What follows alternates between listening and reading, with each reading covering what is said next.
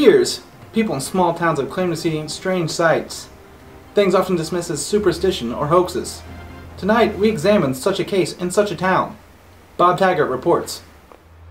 Welcome to Woodlick, Indiana, a sleepy little town if there ever was one.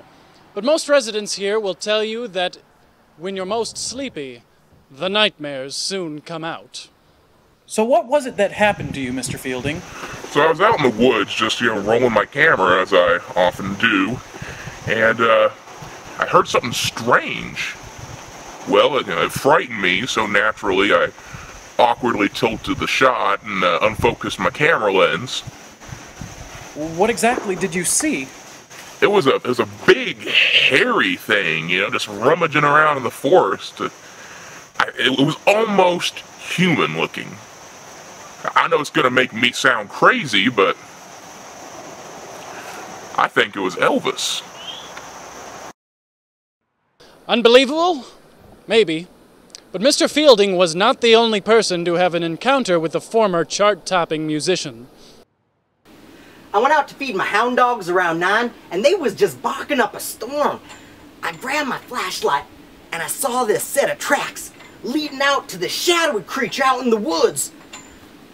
The moonlight twinkling off its sequined hide. I understand you took a mold of the footprint. That's right. That right there is a genuine blue suede shoe print. Even though these sightings aren't definite proof that the legendary king of rock and roll has taken refuge in Woodlick, some residents are still going on the offensive. What do you gentlemen plan on doing after you hunt Elvis? Don't know. Might stuff it. Might mount it. Might do both. I don't know. Really? I thought you gentlemen would be happy that Elvis is in your community. Here we go again. You see that? That's a stereotype. Does it make you more comfortable with who you is to slap a label on me?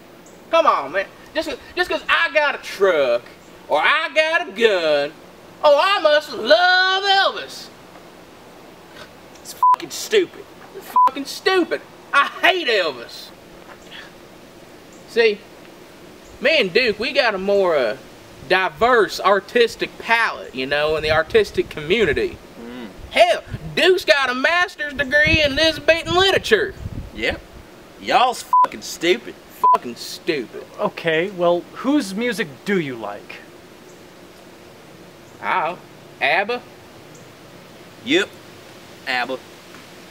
Hell, you like ABBA? Of course I do, baby. You can see right in my goddamn soul. Like an open book. A book called my soul.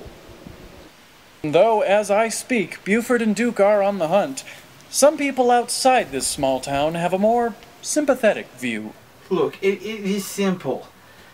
If Elvis does indeed exist, then he has made this place his home, and he must be protected.